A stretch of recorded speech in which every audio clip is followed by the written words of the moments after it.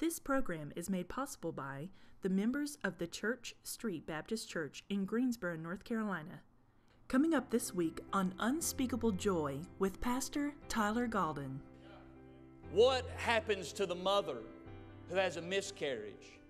Is it like Planned Parenthood said, and it's just a bundle of flesh? What happens to that seed as it meets that mother's seed, but it does not fertilize or it does not grow past just a few the first trimester? Is that what happens to that baby? What happens to the baby that's aborted? What happens to the mother that has a stillborn? What happens to that child that's 2 years old that's hit by a car? What happens to that 4 or 5-year-old child that has leukemia and died? What happens to, where is my baby?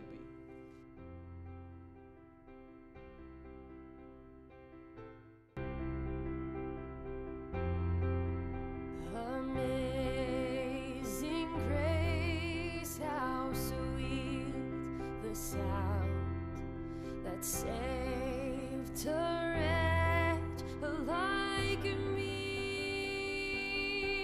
I once was lost, but now I'm found. Was blind, but now I see. 'Twas grace that taught my heart to fear, and grace my fears relieved. How precious did that grace appear the hour I first believed. Ladies and gentlemen, can I tell you, you are here in this building today and you have lost a child. I understand your heart is broken. I understand that your mind is weary. And so does God. David here has a baby.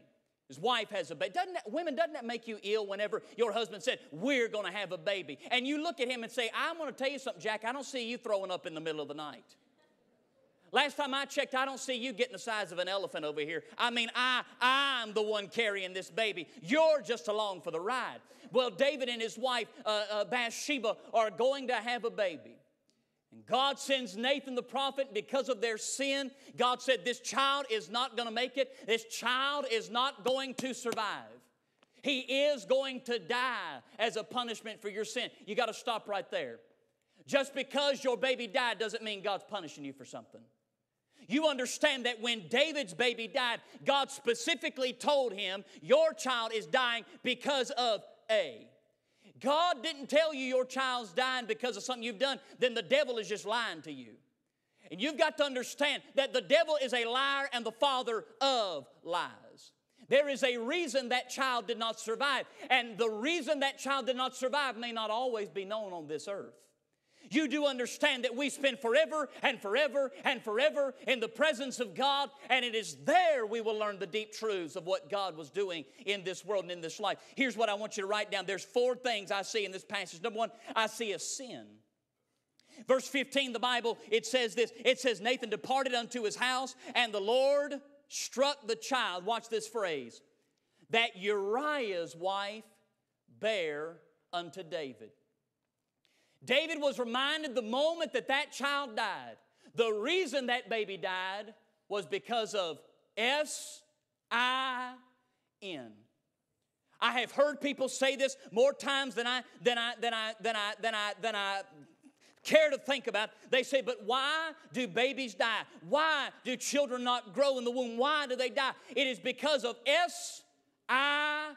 It is not our sin. It is not their sin. But you've got to understand, flowing in that baby's womb, flowing in that baby's body is the corrupt sin of Adam, their father, and Eve, their mother. They have an inherited sin nature that came down through the bloodline. You remember I talked about that a couple of Sunday nights ago, that just because you are a human means that you are a sinner. You say, I don't like that. It doesn't matter if we like it. It is the fact. I don't like the fact that it takes me 9.5 hours to get to Jacksonville, but that's just the fact it takes me 9.5 hours to get to Jacksonville. Just because we do not like something doesn't mean that it changes the reality of that something. And the something that we've got to get used to is that in this life, in our children, even little Johnny that is so sweet and wonderful and just full of life, and man, Grandma, you think he's wonderful. He comes in that bow tie, and he just looks so purty, and he's down in children's church. Can I tell you something? At the end of the day, little Johnny's the devil. Johnny's the devil. You say, how do you know? Because my kid's not named Johnny, but he is named demoniac. We live in an alternate reality if we don't think that just because our kids are young that they are not sinners. And inside of the womb of that mother, that baby has an inherited because of the blood of sinful Adam flowing. Here's the question, Mom, Dad, have you ever sinned? Well, yeah. Therefore, your blood is tainted. Where did that baby get their blood from? A tainted mom and dad. And God told us what would happen when we sinned. Did He not? In the day that thou sinnest, thou shalt surely die. You say, I don't like it. I don't like it either. I don't like the fact that I've got to do funerals for babies. I don't like the fact that mothers have to go through pain. I don't like the fact that they suffer and are hurt. But the facts are the facts. Every time I do a funeral for a child, I'm reminded sin is in this world. It permeates this world. It corrupts this world. See, sin. I want you to notice something. Number 2, I see sorrow. Verse 16, the Bible says, David therefore besought God for the child, and David fasted and went in and lay all night upon the earth. I read a quote yesterday by a psychologist. This lady's name is Dr. Joanne Cacciatore. It's what she said. She said, when a child dies, everything hurts. Every part of your mind, your body, your heart, your soul, every cell in your body aches, from the tips of your hair to the bottom of your feet. Every cell inside of that mother's body, when that child is gone, it hurts. Ladies and gentlemen, I am sick and tired of being sick and tired of hearing super spiritual people and super spiritual preachers and super spiritual Christians come along when a lady is broken or a man is broken and there's sorrow and there's pain and they say, just get over it. It's going to be okay. Ladies and gentlemen, you can tell me till the cows come home that I'm okay and everything's going to be okay, and I know everything's going to be okay. I know it's all going to work out great, but that doesn't mean my heart is not broken in two. And there's something about the hurt and loss of a child that crushes you from the tips of your hair to the sole of your feet. David is laid on the earth. David is laid on the ground, broken and shattered. Can I tell you what sorrow does? Sorrow softens. Sorrow wounds. The problem is if sorrow isn't dealt with, sorrow scars. And many people that lose children, they understand that sorrow softens, hearts break, and sorrow breaks, and sorrow does. But they get to a point when they don't deal with the sorrow. And inside of their heart and mind, they are nothing but scarred, hard people. You say, I'm broken. My heart's broken. I got a verse for you. Hebrews 4:15. The Bible says, for we have not an high priest which cannot be touched with the feeling of our infirmities. I was studying that this week on a different subject, and this is what the Jewish high priest, because of the laws and because of the strictness, you know something? That high priest, he could not share sorrow. He could not show sorrow. He could not go into the house of mourning. If there was a family member that died, he had to follow some way back from the funeral procession. He couldn't be near it. And if there was crying in his house, he had to leave. He could not show tears. And I believe inside of America and inside of the church, we've got people, we've got Christians, and they have this thing with showing sorrow and showing sympathy. Somebody cries, they have to leave the room. Somebody cries, they can't deal with it. Somebody cries, and all they know to do is just pat them on the shoulder and say, everything's going to be okay. But can I say something? When I was going through sorrow and I was going through pain, nothing blessed me. Listen, I love it when people come up, put their arm around you, and try to say something kind and try to say something wonderful. But I promise you, those were not the greatest times of comfort. The greatest times of comfort when somebody that had walked through what I'd walked through and been what I'd been through walked in behind me, honey, and they put their arm around me and they didn't say a word. They put their arm around me and all they signaled with their body was, I am here and I made it and everything is going to be okay. And they cried with me and they wept with me and they held me and they walked close by me. That's exactly what that verse means. Great God in glory. Jesus said, I've walked where you walked. I've felt what you felt. I've been where you've been. I've been broken like you've been broken. I've sorrowed like you sorrowed. And when the preacher can't help you, and when the deacons can't help you, and when the Sunday school teacher can't help you, and the choir can't bless you because you're hard, all of a sudden a thrice holy God, good God in heaven, walks into your room in the midnight hour of your sorrow and in the midnight hour of your tears, walks into where you're at, puts his arm around you, and he says, honey, I've been where you're at. I've walked where you've walked. I've hurt like you've hurt. I've been there. I've walked there, and everything is going to be okay. And he says, I have been touched. Amen. What does that mean? I felt it. I felt it. Preacher, I am broken. What do? You sit still and wait for the arms of God to come near. Sorrow. Number 3, write this down. Number 3, I see strength. I see strength. I see healing. I see restoration. Verse 20, the Bible says this, then David arose from the earth and he washed him. Now look, before I go, I'm going somewhere. I know y'all wonder, I thought you said, where's my baby? I'm going somewhere, but I got to take you where I'm getting you before I can get you where I'm going to take you. So just stay, we're going to go somewhere. Just hold on with me. He says this in verse 20, David arose, washed and anointed himself, changed his apparel and came into the house of God and worshiped. Then he came to his own house, and when he required, they set bread before him, and he did eat. David went back to a normal life. I know you won't tell anybody. I know you won't relate. But isn't that what every broken mother wants? I just want things to go back to normal. But how can they go back to normal when I'm so broken? David gives us 4 steps to strength. I want you to watch this. Number 1, preacher, what do? Number 1, David cleaned himself. Look in verse 20. The Bible says, then David arose from the earth and he washed himself. He washed himself. He cleaned himself. You say, well, that's nice, Reverend. I took a shower this morning. I'm not talking about physical cleanliness. I'm talking about spiritual cleanliness.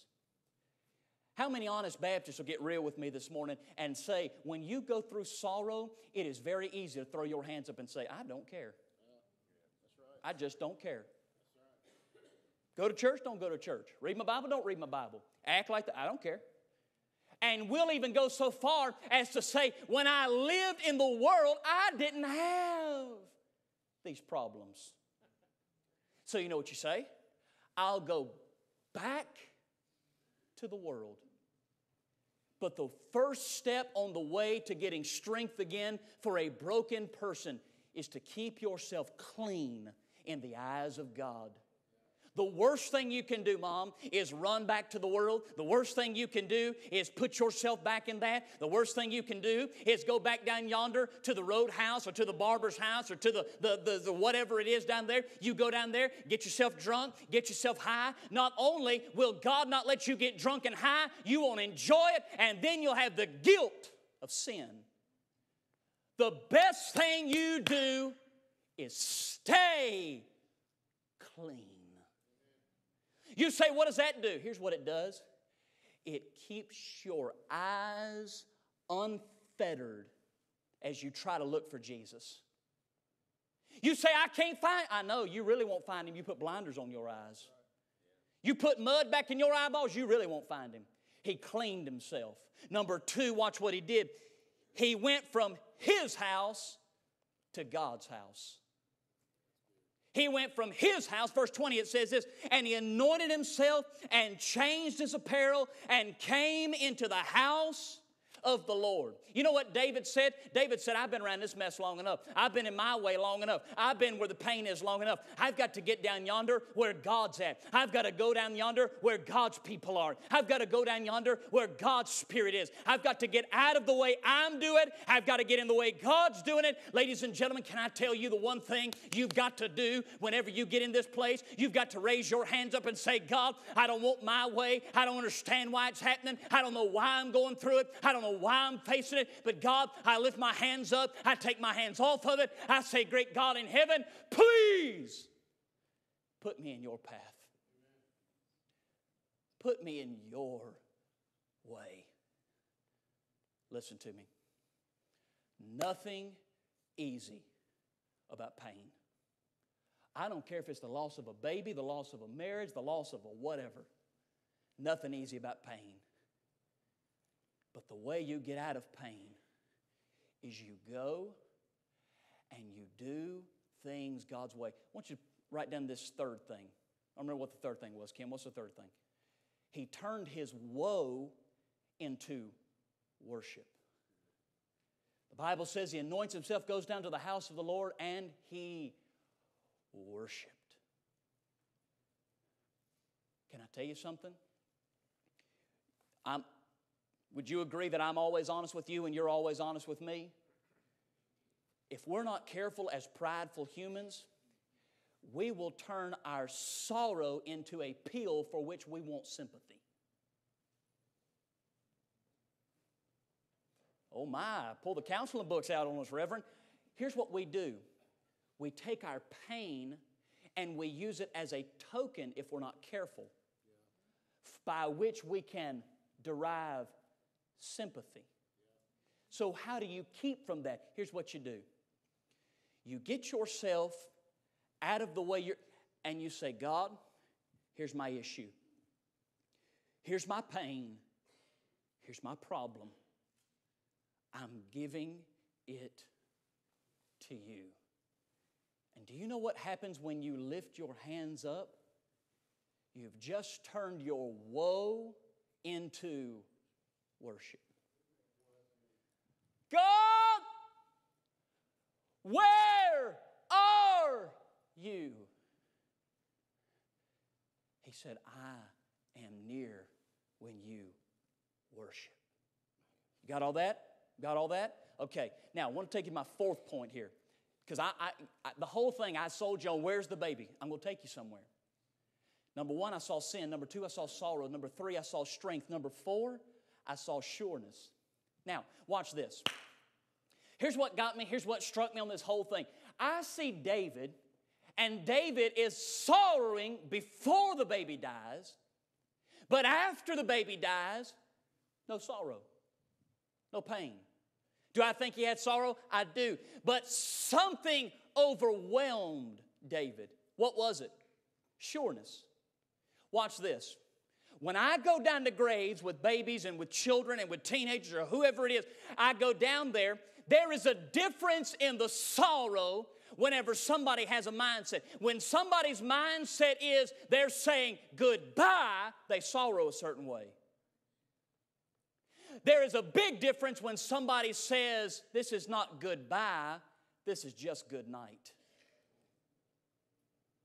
I promise you, I can mark it whenever I see somebody at a graveside, whether it's an old man, an old woman, a young man, a young woman, a teenager, a baby, whatever it is, when they've got the mindset, it's over, it's done, I'll never see them again, I'll never talk to them again, I'll never be where they're at again. There is a sorrow because there's a finality. It's over, it's done. But honey, there's a difference when a mama or a daddy or a child or somebody goes to a grave and they say, it's not goodbye, it is just good night. I will see you in the morning. I tell you right now, my little boy, he's as crazy as I am, and he will react different whenever I tell him, Nay's going bye-bye.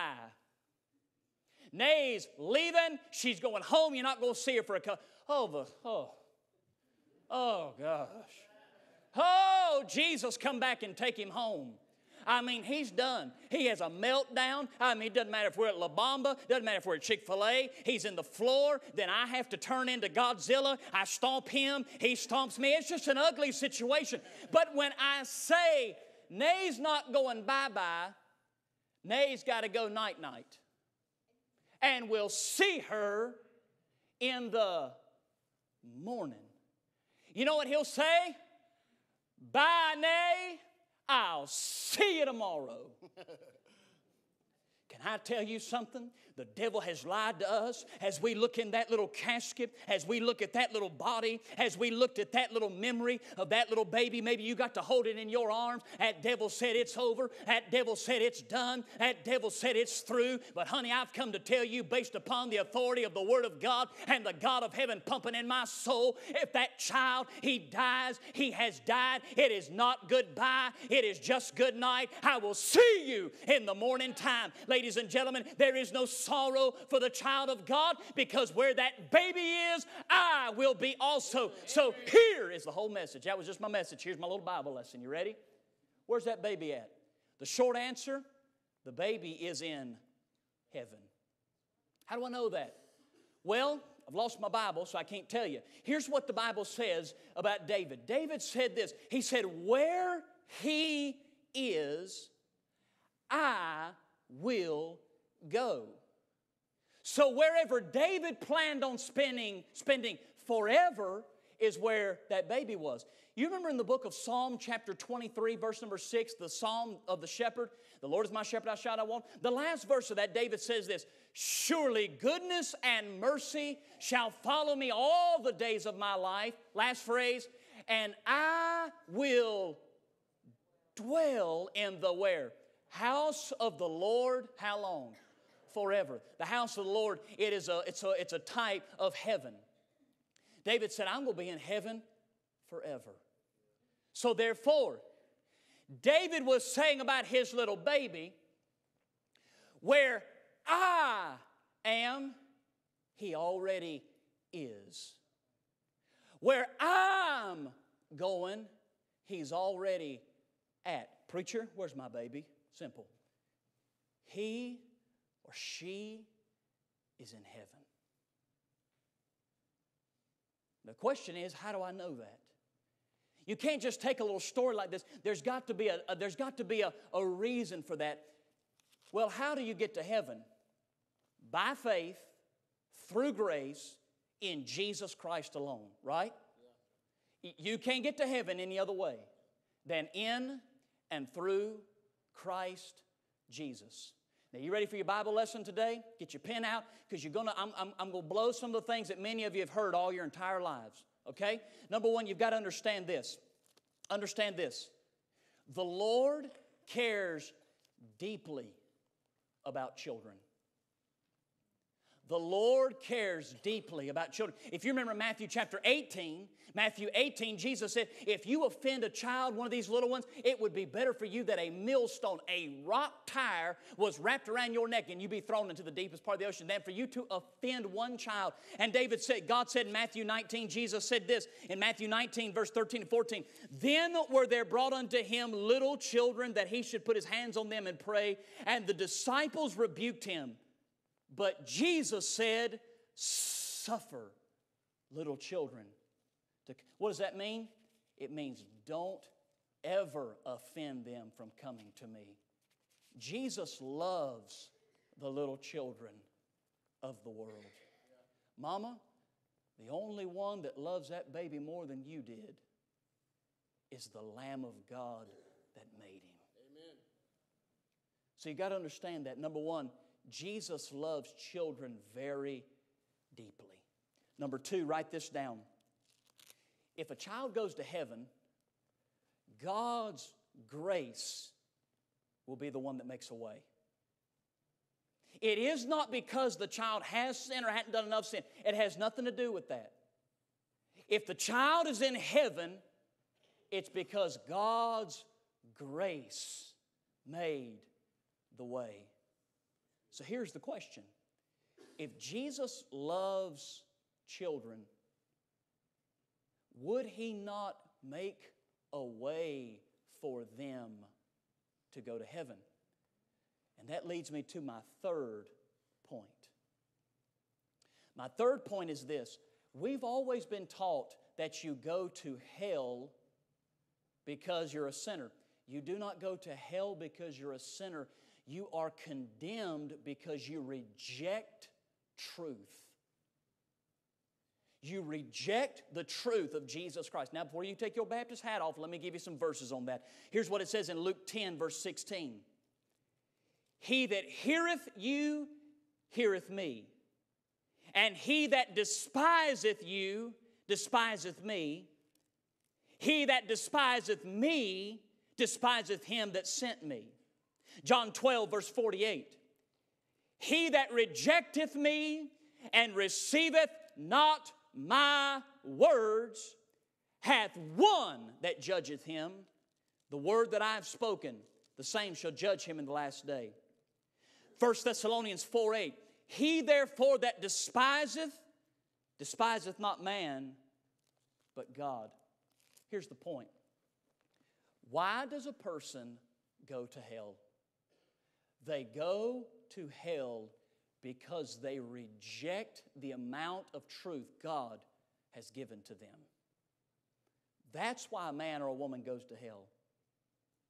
In fact, Romans chapter 1 tells us that the man in Africa that's never heard the gospel, never heard it, he doesn't go to hell because he rejected Christ alone. He goes to hell because the heavens declare the glory of God and the firmament showeth His handiwork, and that man decides to worship an idol instead of seeking out the true God that is the Creator.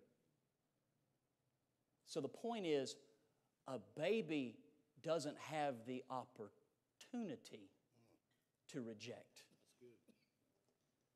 A child has never been given the opportunity to reject. So somehow you say, explain it. I don't know. I'm just telling you what the Bible says.